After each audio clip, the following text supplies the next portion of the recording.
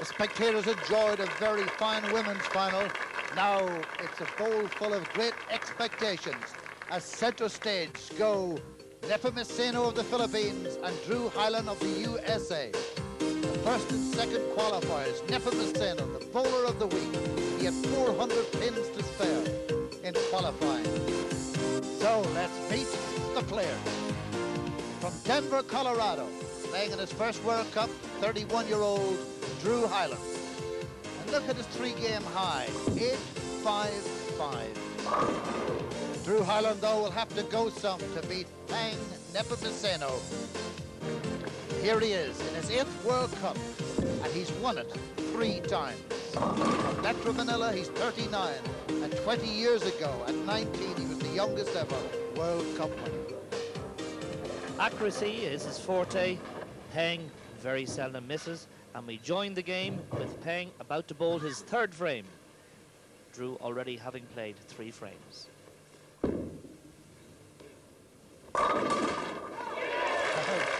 There you go, a strike for Paeng. The USA trying to hold on to this Men's World Cup. Pat Healy won it last year in Sao Paulo, Brazil. Uncle Nepomuceno, father and coach of Paeng.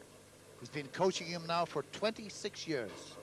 Together, they've had a lot of success. Paeng on a double, going for 3 in a row.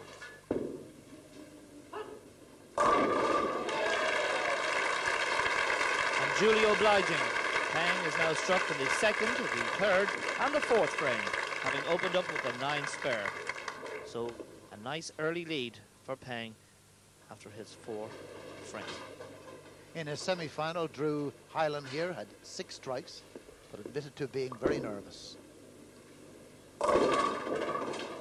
And against the great man from the Philippines, maybe those nerves are continuing into the World Cup final.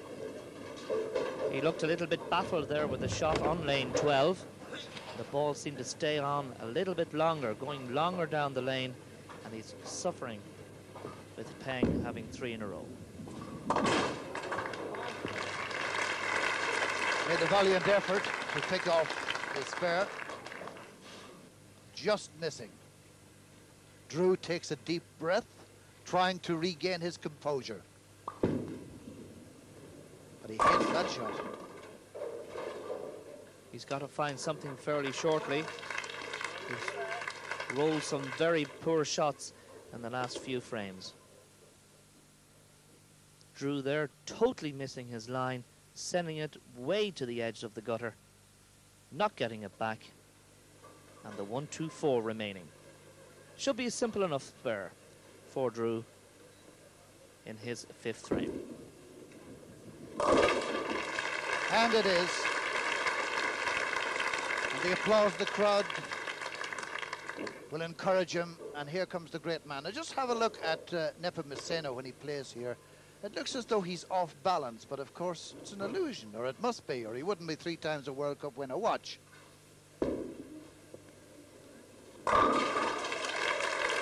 Yeah, seemed to step off his shot on most occasions, but that really is, it's an action from him, a body action when he knows it's a good shot. So that's 4 in a row. After 5 frames, started with a 9 spare, and then strike 2nd, 3rd, 4th, and 5th, and piling the pressure on Drew Hylen. A winner of the World Cup in 3 different decades. That got him into the Guinness Book of Records. Paeng Nepomuceno.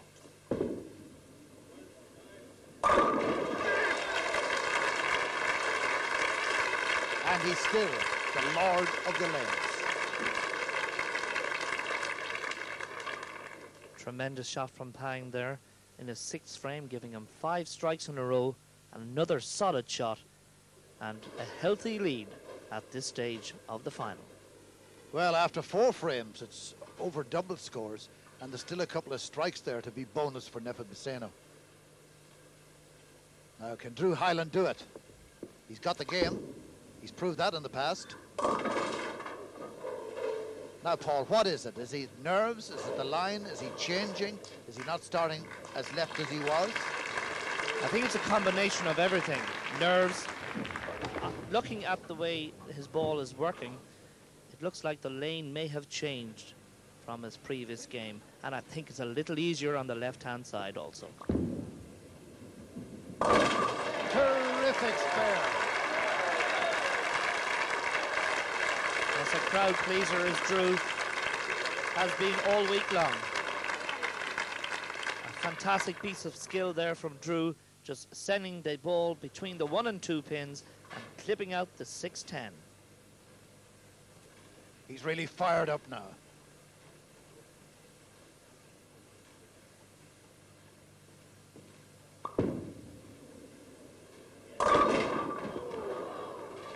Well, he nearly gets it right on lane 11. His best shot of the final so far, leaving the 4 pin standing. Looked good all the way, but just hooked that little bit too much right at the end. Neatly takes the spare. Just on his immediate left there is Mike Lastowski, past ABC Masters champion and his coach.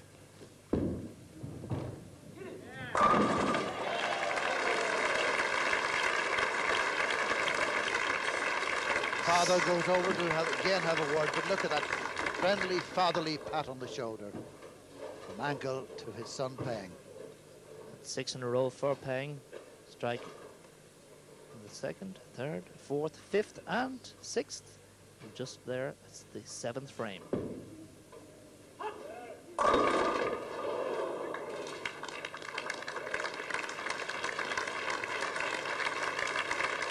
See how the father almost furtively walked behind him, whispered something. A very quick player is Paeng. Up quickly for the spare, but failing to convert the 6-8.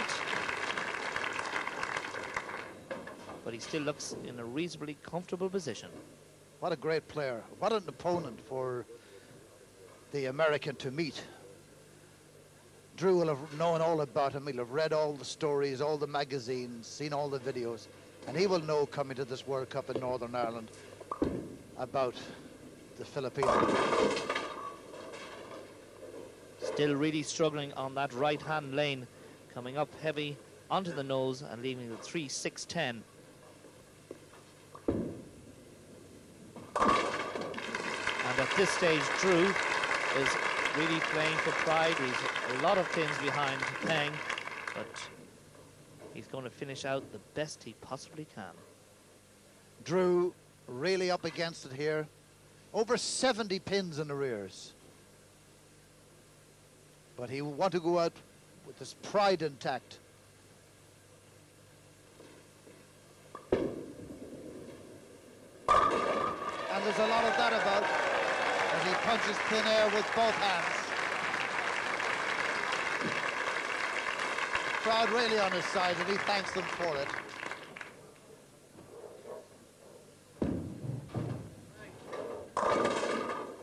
Paeng leaves 1. The applause is muted. For these bowlers, and the place is packed with people who play internationally and in league bowling, and they know a good one when they see it. And he was already into his Chuck Berry walkaway before the pin fell down. Paeng Nepomuceno. This man in his life in 10-pin bowling has won something like 120 competitions, international and domestic. What a record. And that's a strike in his 10th frame. His first ball in the 10th frame, perfect strike on the left-hand lane, lane 11, championship pair.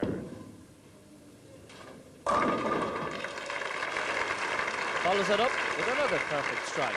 And now he's happy. That's the first time he's totally relaxed since he began. A very religious man is Paeng Nepomuceno. Prays a lot before and during every game.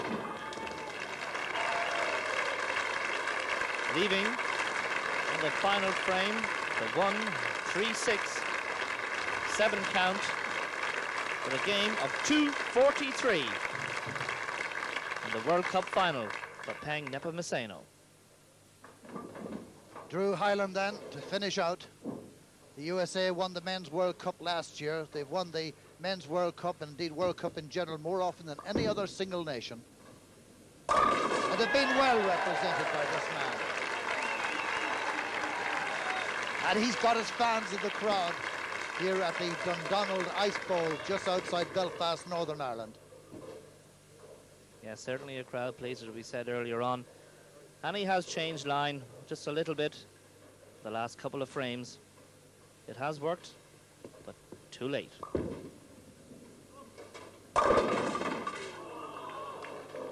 Leaving the 4-pin there on his bonus shot in the 10th frame. So if he spurs this, he'll have a game of 172. Nice and neat. He's done it. He applauds the crowd. They applaud him. And the man who goes into the Guinness Book of Records yet again is Paeng Nepomuceno, the first man ever to win a World Cup 4 times. What a record. Paeng, congratulations. How do you do it? I don't know. I just bowled great this week. You just bowled great. Now listen, you've got the 4th champion, the World Cup title. Are you going to come back for number 5? I don't know. It all depends on the Lord, because I have to give credit to God.